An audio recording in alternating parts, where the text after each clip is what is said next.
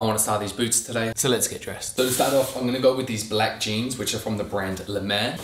What I like about these jeans is they have a really nice like barrel shape to them, and they also come with a built-in belt.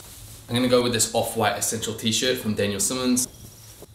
You can already start to see that shape in the jeans there. Because we are going to wear those Tabi boots, we obviously need the Tabi socks as well. My black ones are in the wash, so the white ones will have to do. That's what it looks like. For today's scent, I'm going to go with Matcha 26 from Le Labo. 1, 2, 3.